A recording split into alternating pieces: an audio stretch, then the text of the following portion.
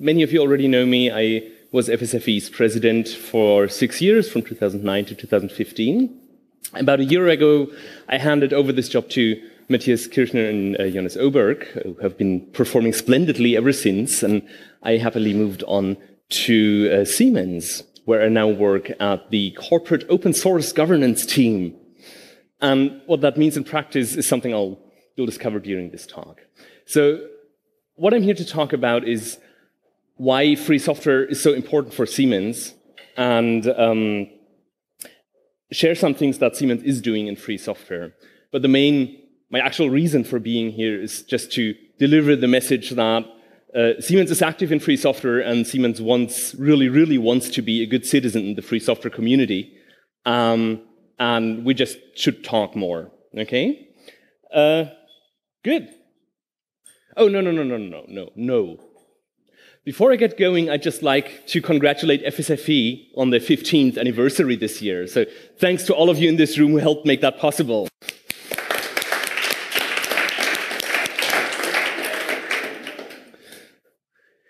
All right, now, a very quick primer on the company. I'm not going to bore you with stock market presentations. Siemens is, in pretty much every respect, the opposite of a startup.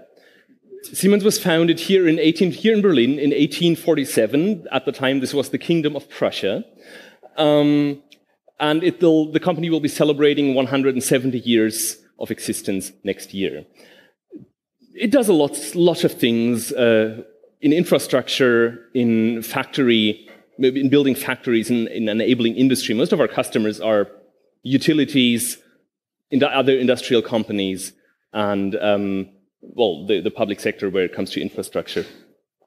The company's activities, which I'm not going to go into in detail here, because you can read that elsewhere, fall under 3 main headings: electrification, building power plants, financing power plants, building electricity grids, building wind farms, and so forth.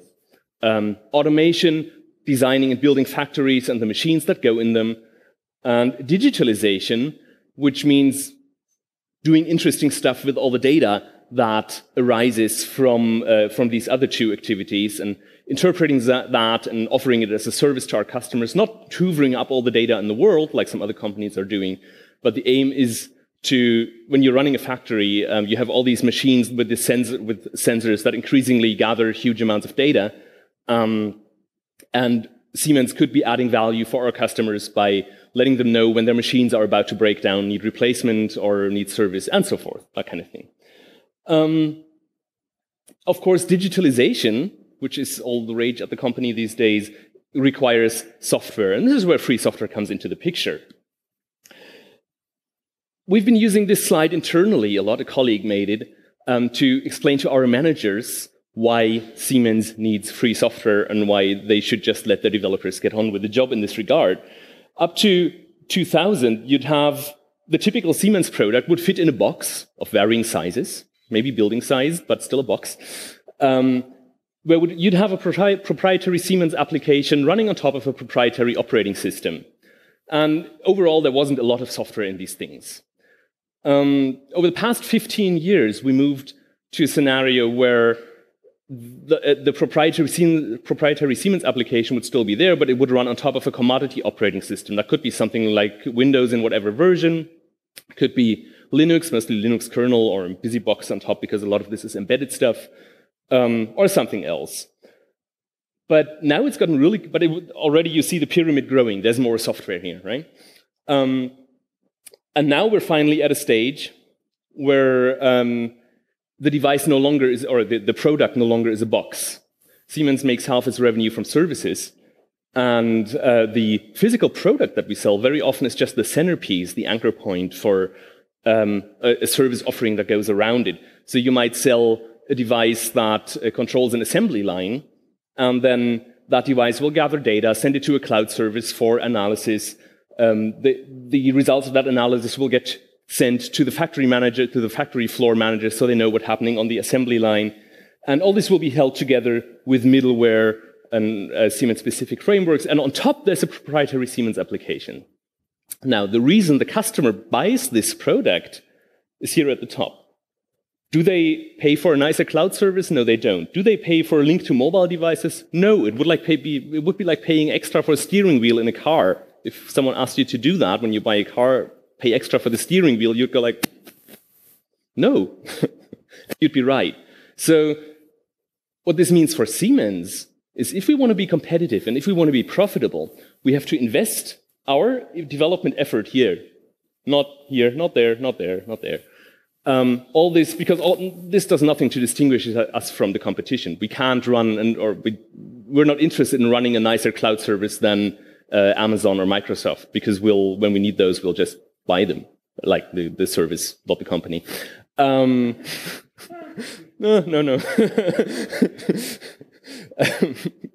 No.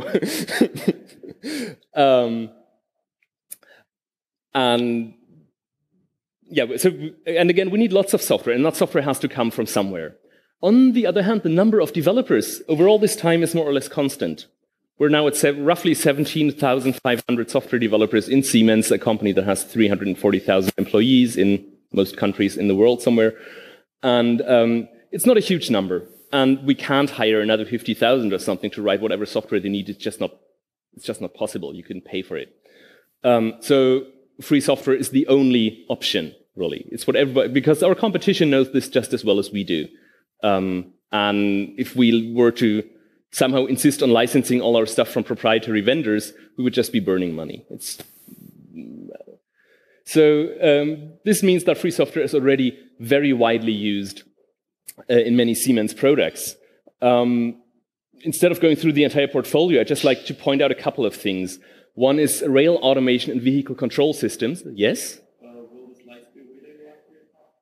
They will be available, yes. So rail automation and vehicle control systems, meaning the software that makes sure that your high-speed train, when it goes 300 kilometers an hour, stays on the rail and stops at the right time. At FSFE, I often got the question, well, free software is all well and good, but what about safety-critical systems? Can you use it there? And the answer is yes. So the vehicle control system in some of the ICE trains uses Linux and the Linux kernel and many other things. When you develop safety-critical systems like that, or when you try to get them to market, you need to run through a testing process. And one of the requirements is that software be developed in a certain way, through a certain process. And the Linux kernel very much does not fit that process. This turns out not to be a problem, because the testing authorities are actually quite flexible. If you find some ways to convince them that your system is safe, then they will accept that. And that's what happened here. And the engineers tell me it was totally worth the effort, because all the alternatives they had were more expensive, slower, and not as good. The other point I wanted to highlight is medical imaging, healthcare, and especially MRI scanners, magnetic resonance imaging scanners. Because these are medical devices, they go through an extensive certification process in both Europe and North America and lots of other countries too. And again, they've been using Linux since 2003 or so as a kernel. So it's perfectly possible to do that in environments where you need extensive certification. Of course, whenever you produce a device that needs extensive certification and you want to market it, there's a certain amount of paperwork that comes with it, and there's no way around that. But it doesn't get worse when you use free software in the device. Sticking with the MRI scanner as one of the examples of how free software is making Siemens faster and more efficient. The product people started using Linux in the scanner because they needed an operating system that could do real time, so that could deliver, they needed to build a system that could respond to system events within a specified number of milli or microseconds. Not every software can do that, of course. And they needed software, an operating system that was always up to date with the latest real-time technology, and only the Linux kernel could do that.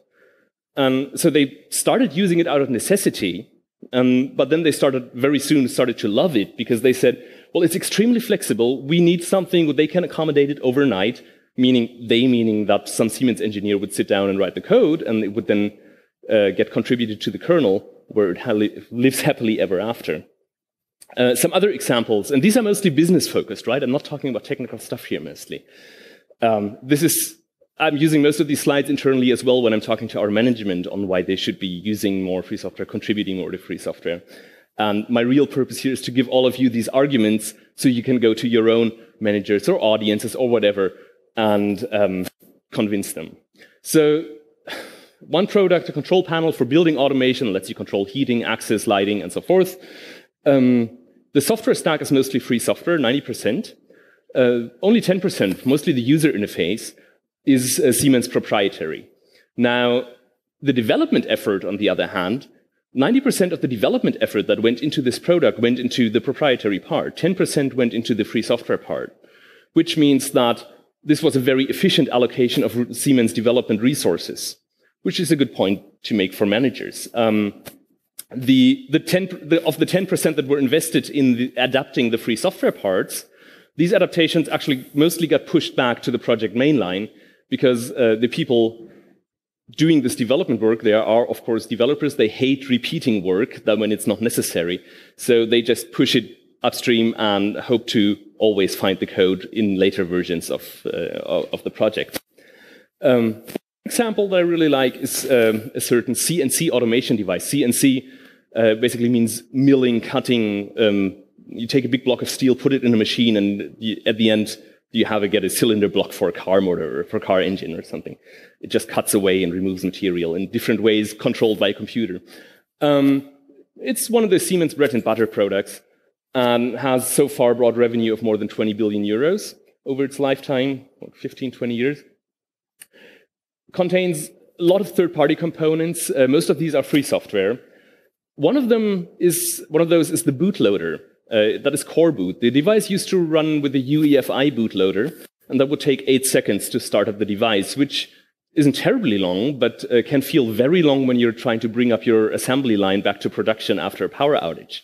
So now it takes 2 seconds instead, because the developers decided to use core boot, and they also contribute their patches and their additions to the main core boot project under the GPL.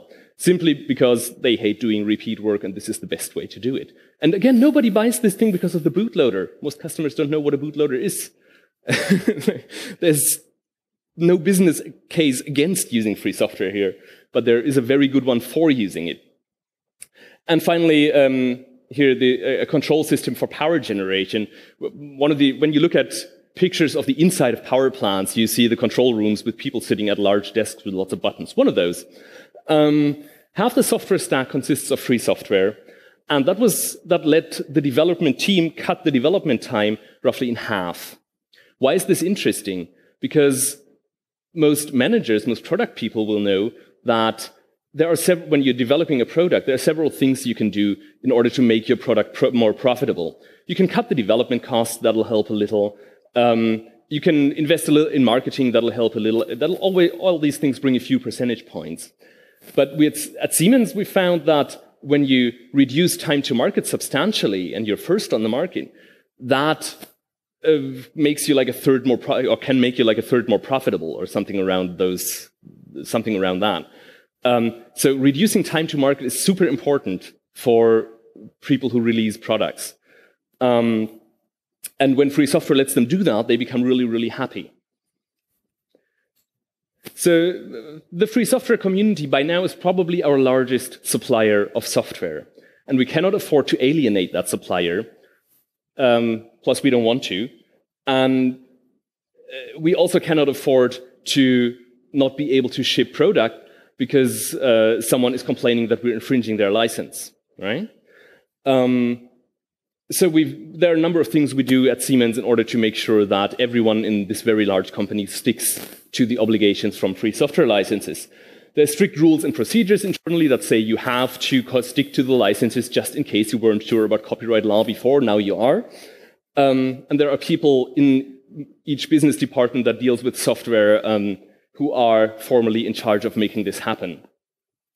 When we source software from supplier or source anything from suppliers that contains software, boards, devices that go into our devices, and so forth, we have standard clauses in the contract that say you have to give us the full compliance information, the source code, and everything that we need to give to our customers when we sell this product. One could think about going a step further and actually insisting that the source code be handed to us before we pay for the delivery, which would sometimes make sense. But anyway, so the supply chain for people in the industry is a perpetual headache. But this helps. When you make rules, you also have to give people the means to put your demands into practice. So Siemens invests in tooling. We're a major contributor to the Fossology license scanner. Anyone familiar with that? Ah, but what it basically does is it's a Linux. It's started by HP. Now it's at the Linux Foundation. It's a tool that runs on a server. You upload a source code package like Vim or Emacs or Debian, Debian something, which then turns into a bunch of packages. And it'll run a number of scans on the source code and tell you which file is under which license and who wrote what file and who holds the copyright and all this. And you get a long, long, long list that makes extremely boring reading. And you put that into the compliance information that you ship with your product. And of course, since you now know what licenses you have in the code, you also know the obligations, the compliance obligations that you have. Lots of bookkeeping. And there's the Software 360 software management application. I'll get to that in a minute. And finally, all this is no good if people don't know how to actually use all these measures and why they're important. So Siemens has internally trained all people in software-related roles, more than 40,000 up to date, in the basics of free software and license compliance. Now, here's a small sample of the free software projects that Siemens engages with. On the right side, you'll see lots of stuff that is mostly focused on the embedded sector, besides the obvious things like Linux kernel, we use that internally, C++ and so forth. But most of the devices that Siemens makes and sells are embedded devices, so which explains why everything is so focused on the embedded sector. And then there are a few projects that we've initiated. I'm going to talk about those for a little now. One is Jailhouse, which is a partitioning hypervisor based on Linux. What this means in practice is you have a small embedded computer, and you want to run two operating systems on it. One that does nice things like the user interface and I don't know what, and the other that does the actual hard work, like controlling that high-speed train. And this needs to be a real-time operating system operating in a very safety-oriented mode. And they just run side by side on a platform with very tight resources. So Jailhouse makes that possible. Then here's EMB Square, the embedded multi-core building blocks, a C++ and C library for developing parallel computing applications on embedded system. Again, real-time capable, because we need this stuff to work on our actual products. Both are available on GitHub. Jailhouse is GPL v2 because it's more or less in the kernel or in the kernel area. And EMB Square is 2-class BSD. Siemens doesn't really have preferences when it comes to licenses. It's just we'll use whatever. Either if we develop something ourselves, we'll just use whatever fits the usage scenario best. And if we take something that already exists, we of course stick to that license. Now, regarding the compliance tools that we're building ourselves, that we're using in addition to stuff like the proprietary black duck things and what everybody else uses in the industry, but we have the Fossology license scanner that lets us generate the information we need for compliance. And then SW360 is something that Siemens started simply because when it comes to software, life in a corporation is very, very complicated. Software comes into the company in many ways, through many routes. Someone buys products, someone buys proprietary licenses, someone downloads stuff from the internet, someone, I don't know, lots of weird ways. Then it gets handled, the software gets handled and processed and redeveloped and whatnot inside the company in many, many different ways. And then it gets shipped in many different ways. It gets put on CDs and given to people. It gets put on the software update download website of Siemens and downloaded from there. It goes through all sorts of distribution channels. And it can be a little complicated to keep track of all that. So, and there's no software on the market that currently does that. So we're building it as under the Eclipse public license on GitHub. Software 360 is just designed to be a catalog, a database that stores information from the license scanner. It's optimized for fossology currently. Source code, like code quality checkers. Vulnerability management, very important. First, you need to know what software is in your product, because when someone reports a vulnerability, you can't go running off like a headless chicken and checking 50,000 products, literally, on whether they contain a certain software component, and if so, in what version. You just need to know in advance. And so you can fix the vulnerability in the right places. So that is what we hope Software 360 will deliver. Other companies have started working on this. Bosch has been contributing quite a bit. But if anybody else feels like their company should also be joining this, you're absolutely welcome. Either send us an email and say hello, or just send a patch, or and we'll be really happy. And finally, the civil infrastructure, another interesting angle. This was a collaborative, or is a collaborative project that was announced in April this year. It's hosted at the Linux Foundation, initiated by Toshiba, Hitachi, and Siemens, all three very big, very traditional industrial conglomerates. And they have a shared problem. Infrastructure like rail, bridges, traffic systems, airport systems increasingly consists of software and relies on software. Infrastructure also has extremely long lifetimes. 10 years is nothing. Design lifetimes of 30 years are pretty normal in that industry, and 50, 60 years are absolutely not unheard of. How are you planning to apply security patches to the current version of the Linux kernel 40 years from now? Bit of a challenge there. And this project sets out to answer that. So they're building a long-term maintenance infrastructure for critical free software components, starting with the Linux kernel and starting with the three companies. And we hope very much that others will join, because, well, it's a problem that many people have, many companies have, and it's fairly easy to solve with free software, at least easier than with all the other alternatives. It's actually, free software is the only possible solution here, because how many software companies do you know that are even 30 years old, let alone 40 or 50? And how many of those will be around for another 30, 40, 50 years? And still support their product. Good point. So these are some of the examples that I wanted to run you through of stuff that I thought was cool that Siemens is doing. Finally, because I used to do advocacy at FSFE and I still do advocacy at Siemens, here are some arguments that we found work really well with our management, and maybe they work well with managers elsewhere too. One point I already explained: we need much more software than we can write. Remember the pyramids. It's just no company on this planet, at least not at that size, can conceivably conceivably write all the software they need and expect to survive as a business. You need free software, or you're not going to be there in a few years from now. Then the super long-term maintenance argument that we built the civil infrastructure platform to address.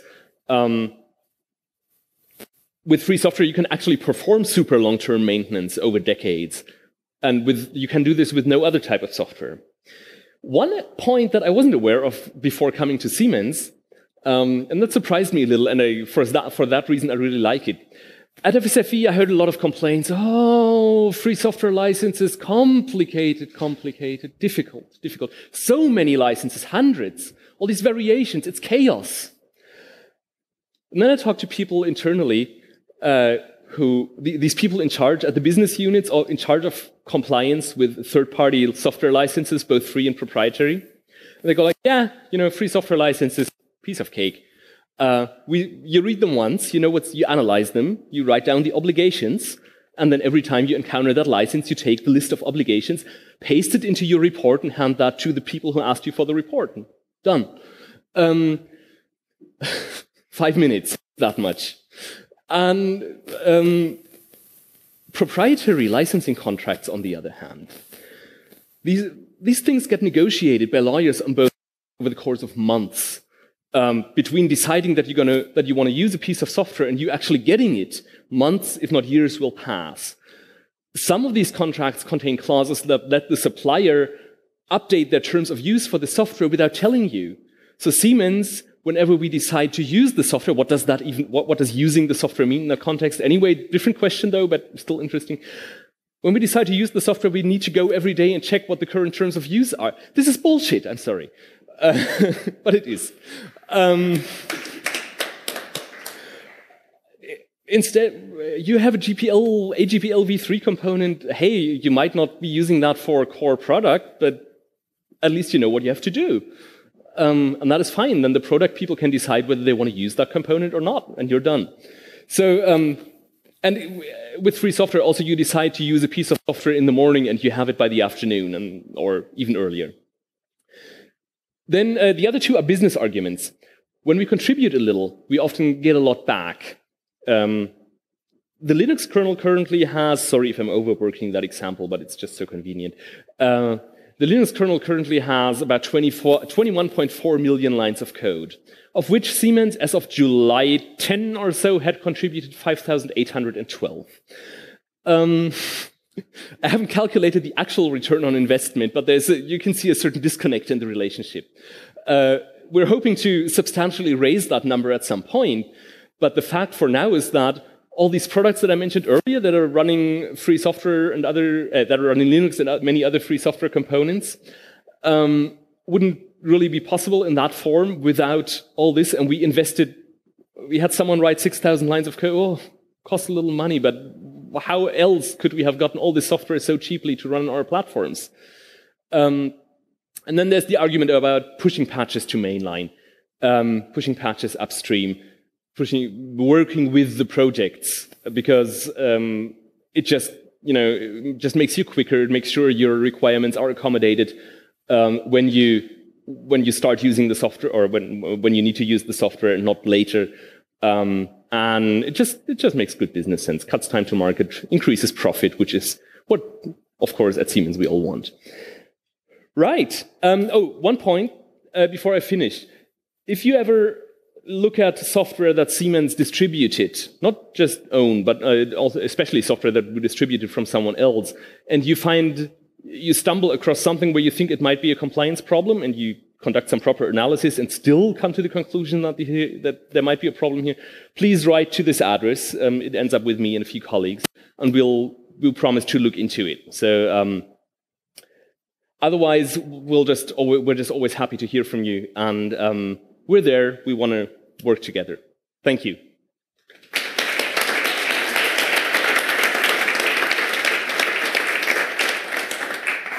Do we have a couple of minutes for questions? Yeah, just about 2 minutes. Oh, okay. I'll run over with the mic.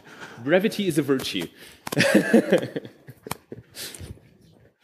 Thank you very much. Thank you very much for the interesting presentation.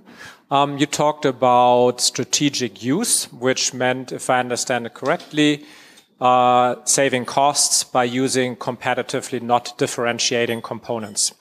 When you think about strategic contribution or strategic leadership of open source projects, what business reasons for Siemens would you see to do that? Mm-hmm.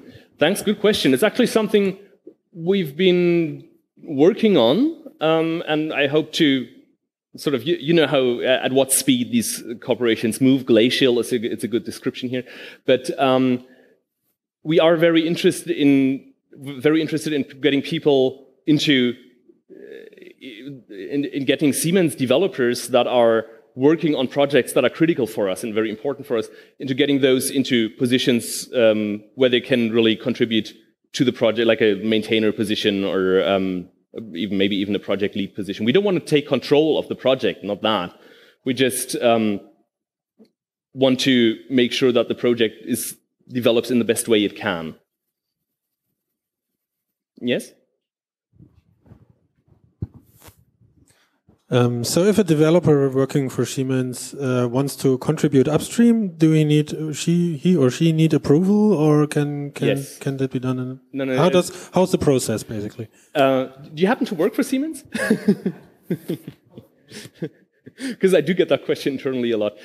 Siemens is a very diverse company. Things work differently in different places. Just to explain this very briefly. But the reference process that we're setting up is basically the same that I use to get approval for these slides, for example, that someone would use to get approval for a journal article. You submit it for approval, it goes through to a few people, like the patent people, to make sure you're not distributing secret Siemens industrial knowledge, and the publications people who make sure that you're not distributing total nonsense, and the stock market people who make sure that you're not tanking the Siemens stock. At some point it gets approved, and say, okay, you can contribute now, or you can publish now. We do the same for source code. And initially, we expect developers to get a sign-off from, or to get permission from their team lead to contribute to a particular project, a particular bit of code. When they have a bit of a track record with that project, they might get permission to, let's say we're at version 0.3 with the project, they might get permission to contribute up to version 0.5, and then we reassess, we go through the process again, and so forth. But it's not super lightweight, but it actually works, and it's reasonably quick. So I think we have to break there. Thank you very much, Karsten. Thank you all.